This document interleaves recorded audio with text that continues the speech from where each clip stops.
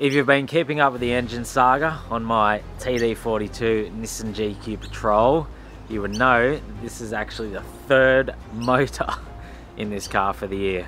When we put this motor in a few months back, which is actually a brand new TD42 crate motor from Nissan, we got a lot of comments on that video about why I was on my third motor in this car this year and well within the space of a few months. Many comments, a few blaming my driving ability, the way I drive this car, quite a few blaming the tuning. Berto, who had tuned and set up the turbo on this engine a couple of times, saying his dodgy tuning, it's his fault, that's why the motors are blowing up.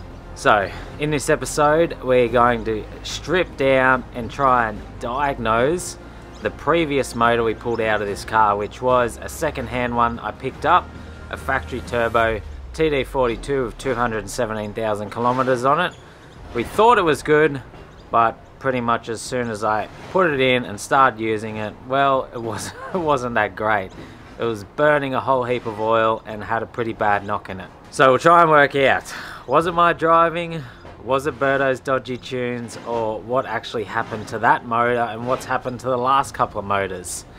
So make sure to stick around to see that, and at the end I'll also give an update on this brand new crate motor. It's done about 10,000 kilometers now. How's it going? Any teething issues? Is it having the same problems as the previous motors?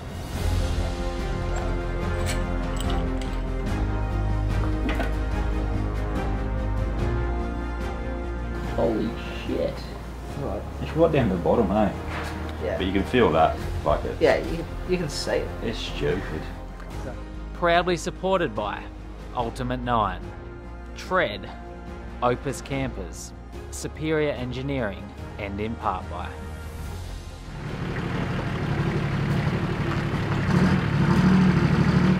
Someone was annoyed. Take care, mate. So Berto's just turned up here with the motor, picked it up from G-Works.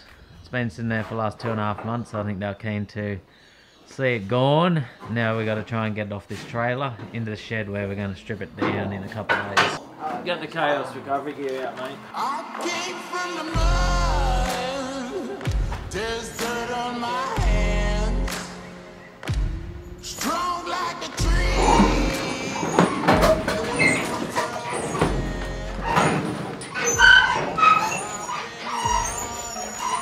One-man team. Nothing different there. That's the TD42 engine block back in my garage, so just going to leave it there now. Total will be over in a couple of days, and that's where we're going to strip this thing down and find out what's going on with it. Try to catch me howling at the moon.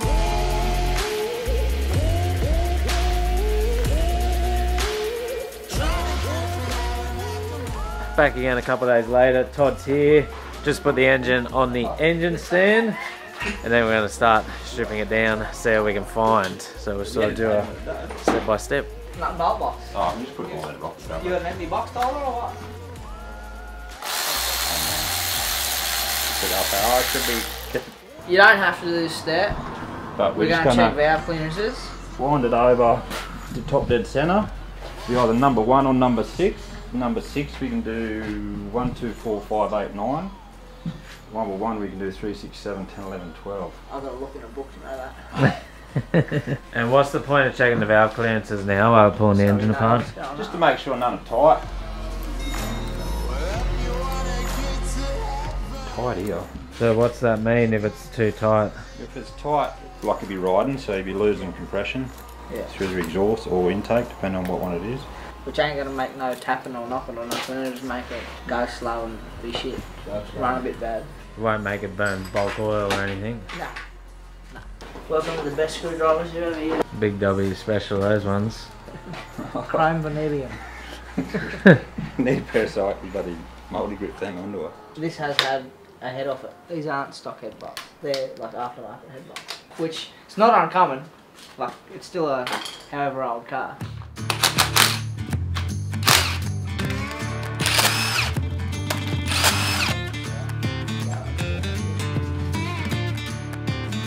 Yeah, the rods. can too check to see if they're bent, but they're never bent. You just roll on like that. It does a little wobble wobble. He's bent. If it doesn't wobble, You know bent. I'm just undoing the head bolts.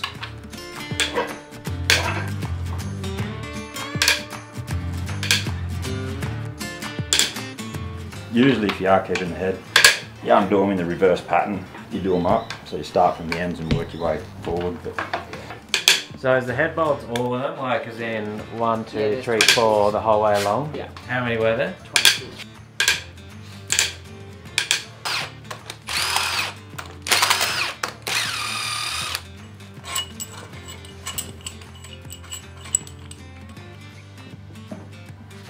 there's the problem.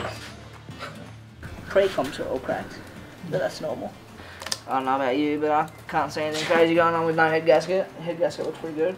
It's not blowing between them. Normally when it blows between them, there'll be like burn marks. You'll have witness marks and everything. What's going on internally? Yeah, on 3 and 4, you got a lot of carbon build up on them. Yeah. And this one, Clean, 1, 2, clean, 5, clean, 6, shit, all pretty shit. clean. A bit dirty. Oily, oily. And you look down the bore here, probably on this side, it's on your thrust side, Yeah. down here. You got a bit of scoring. That's not bad, but it's bad enough to go. Oil's gonna go out. See you later. I'm gonna jump out at you. So is that a thing there straight away of why it's burning oil? Yeah. And what's up with it? I've kind of missed it. What We'll are have they to look? pull the pistons out. Well, and it's see if either everything's- cracked rings or they're just seized, Yeah. like carboned up to the piston. And we reckon you're saying it's 3 and 4 are the Three. ones that's done it. Yeah. Yeah.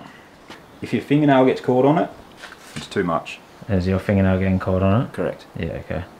Give us So- a nail bite, mate. So is that on the liners, your fingernails getting caught on them? Yeah. Like, you know how I showed you when we were looking at your brakes and that, and I was like, if you can feel Yeah, that or whatever, yeah, same, pretty much same with anything that's metal on metal. If you can feel something with your fingernail, it's gonna be cactus. yeah, okay. We're ready to spin this shit, DJ. Oh, you want me to help you, do you? Yeah, well, go back a little bit, like twist it back.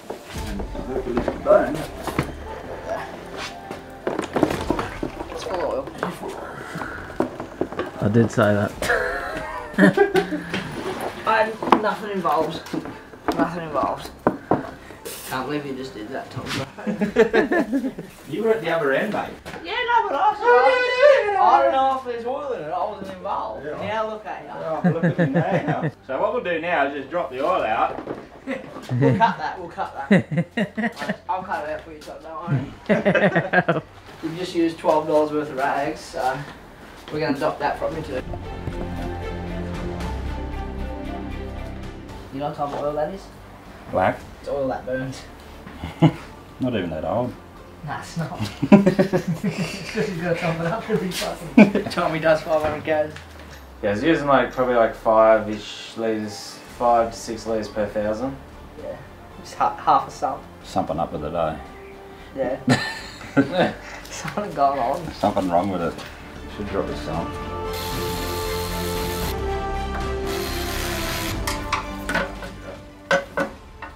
Probably help take all the bolts out, eh? Dick. Yeah, it's still a bolt. Yeah.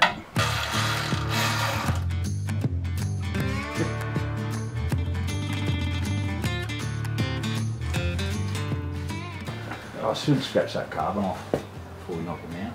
Yeah, top. You just see It'll, like when yeah, you knock on the pistons piston. out. Yeah. And a protrusion. So whoever built it.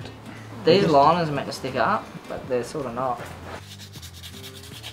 I'll just get all the carbon off and I'll just stick the dial gauge on to see if we are up or not.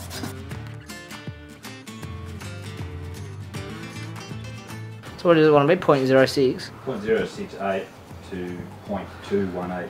You reckon this is why it's got good compression?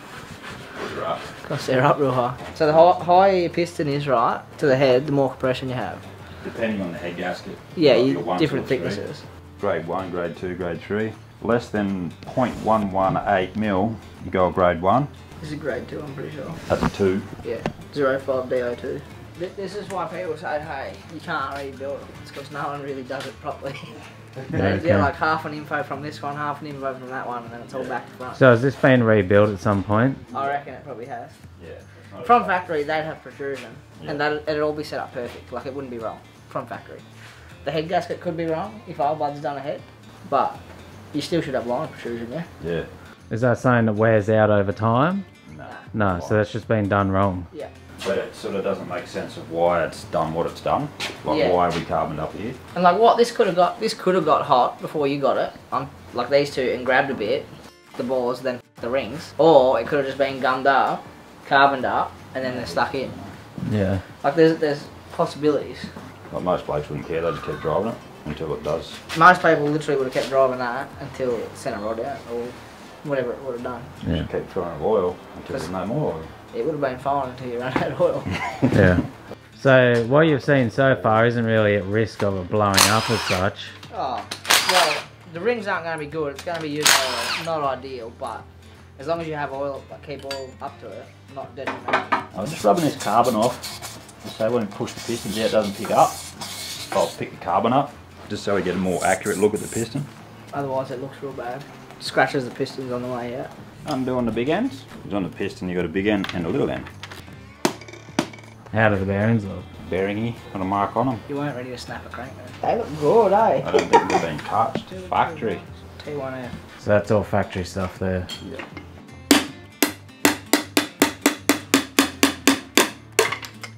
They bogged or broken? Not bogged.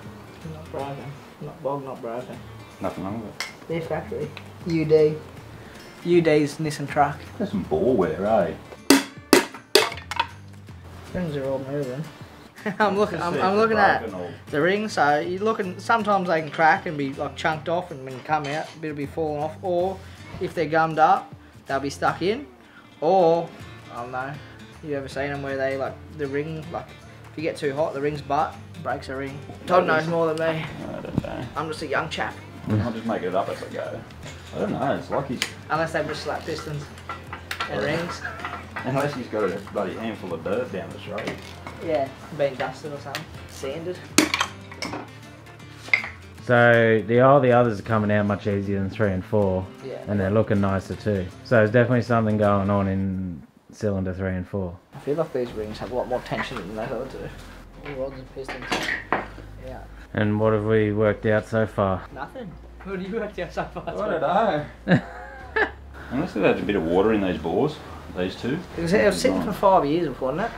So there's something going on in 3 and 4 Yeah. because they're sus, but you don't exactly know what possibilities of water, sand, dirt, something in them. Like that, them two are I feel the lip there. yeah. That's way too much. For them to wear like that, It's had to have water or something in it. well, she's ran 5,000 k's without an air filter. Holy shit. Right. It's right down to the bottom, eh? Or is that pretty bad for what a ball should... Yeah. That's well You can see oversized. it. You can see it. Down See there. how it goes, it's all lined down, right? Yeah. It's all lined down. See how it goes dark, dark, and then clean, but there's like those two shadows above it? Yeah. They're big ridges. Like, these are meant to be like dead smooth, uniform finish. These have to be perfectly round. If they're not round, round piston goes down. In a square hole.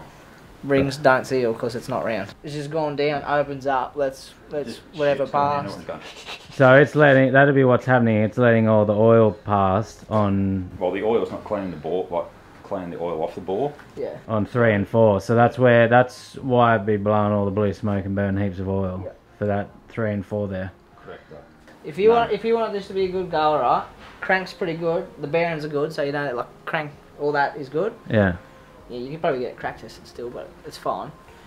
You can take it to a machine shop, take these liners out, put new liners in, set it up to all the specs it's meant to be, Yeah. and then if you really wanted to get some new rings, new bearings anyway, because there's no point not doing new bearings. Yeah, I just got a set of pistons, bearings, get them ceramic coated. Put it back together. How much do you reckon that costs? Too much. Too much, 4 or 5 grand probably. I heard you're going to rebuild it, Todd. Really? Yeah. Sick. Cashy on 150 Friday. an hour. Well, yeah, so I reckon that's your main culprit, eh? And this one, I don't think it's been hot. nah. If it had been hot, you'd have a lot big, deep pistons connecting. So I could have kept driving it, it just would have been always letting oil out through those bores And there. if you didn't top it up, Yeah. it'd say, see you later, as soon as you Yeah. let it run. And is there, with the bores being like that, is there any high risk of the engine imploding itself in any way? Yeah, it'll eventually just start slapping around and just keep getting worse and worse and worse. So is that what that noise? That would have been what that slap was, I reckon.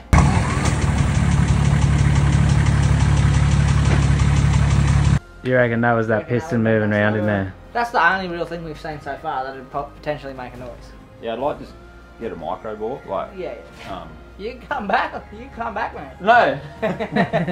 Yeah, just to measure the bore clearance, like what it's supposed to be, and but you can feel that, like it. Yeah, you can see it. It's stupid. So that's like that's not common for seeing that bad. That's I've never seen it like that before. That's real bad. My one with a snap crank, that was like blown up. Didn't even look like that. Yeah, okay. Something's had to have gone down them then, water or dirt or. You're coming to like. Well, you got to think too, right? If it sat around for 5 years, it could have like condensation water in there. That piston's half seized, maybe. Or TD intake. First two that get dirt, them two. 3 and 4. The intake's right here, right? And then the dirt goes the easiest path. Well, whichever side.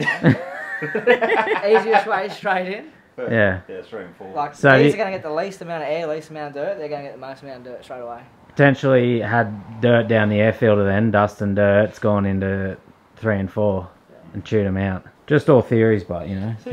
Theories. Well, there's the problem. We never really know. We found the problem, but yeah. And then you sort of never know why.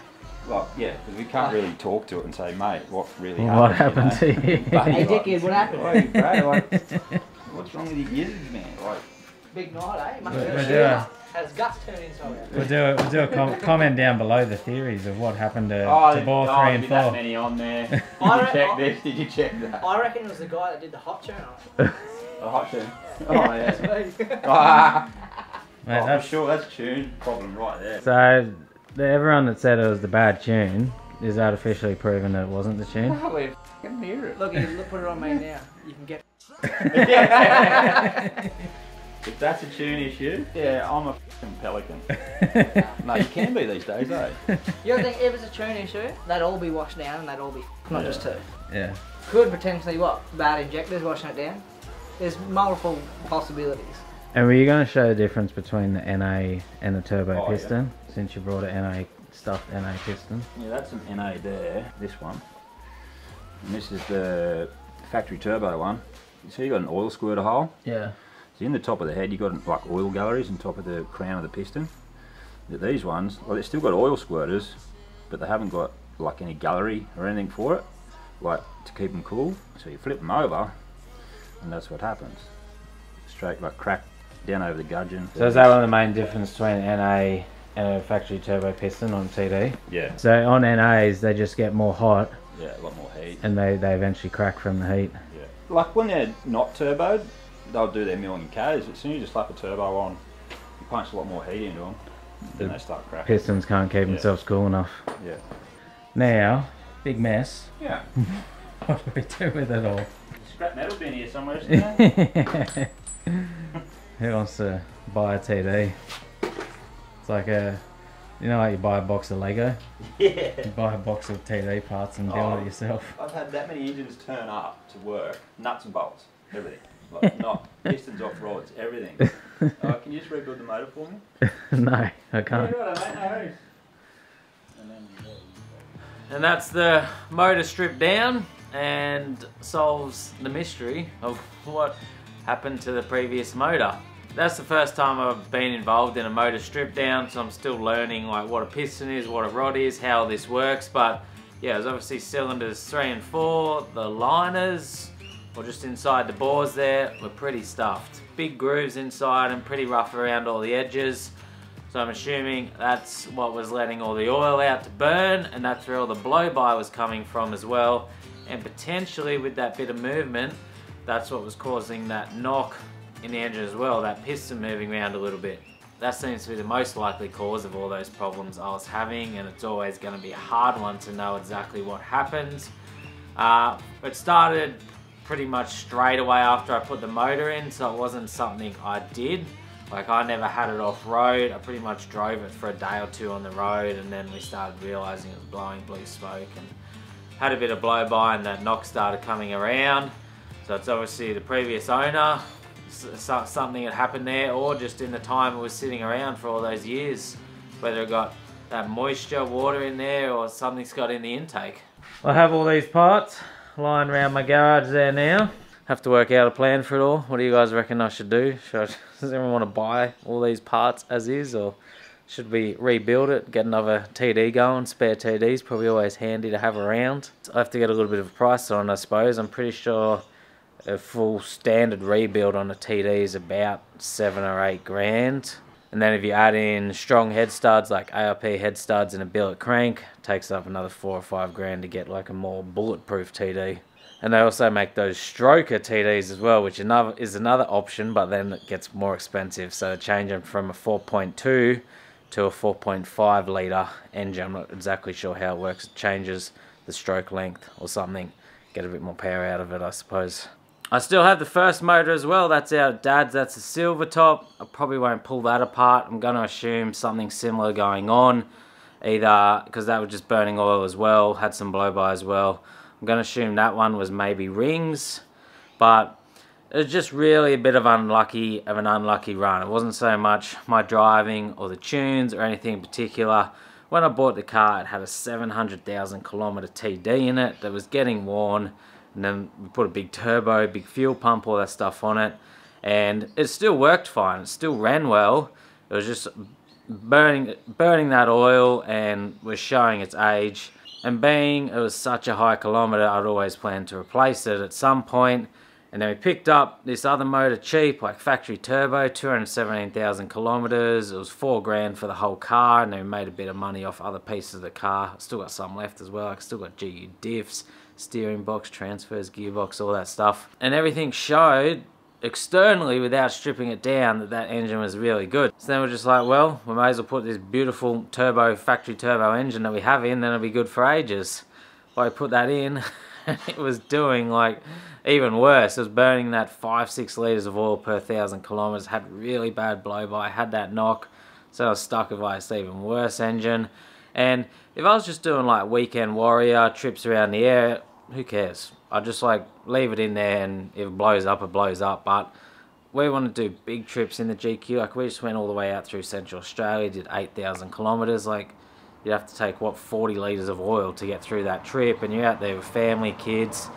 You want something reliable. It's just not worth the risk. But if I was doing weekend stuff, I'd probably still have that silver top in it. Probably still be going good. I'd just be topping up oil in it. But anyways, that's what happened. That's what's happened. That's the whole saga with the engines. What do you guys reckon I should do with this one? Rebuild it? Someone want to buy it? It's been super cool, a learning experience. I've spent a lot of money too, which is not so cool, but that's four-wheel drives and cars for you. And we have the crate motor in now, which is going very well. No issues with it at all. It's not burning any oil, which even backs up everything even more about it not being anything we were doing, because it's the exact same tune, turbos, fuel pump setup, everything is the same on it, and it's very happy and healthy. We just did that 8,000 kilometer trip. I did a bit before then, I've done a bit after. We're up over 10,000 kilometers now. Done a couple of oil changes, and it's loving life. That could change tomorrow, but hopefully not. Hopefully it'll last me a long time, and I won't end up with any snapped cranks or any major problems going on with it. Anyways, I hope you guys enjoyed the episode. I'll see everyone on the next one. There still is a couple more of our Central Australia trip to go, so I'll probably start posting them again, but I'll see what's coming up.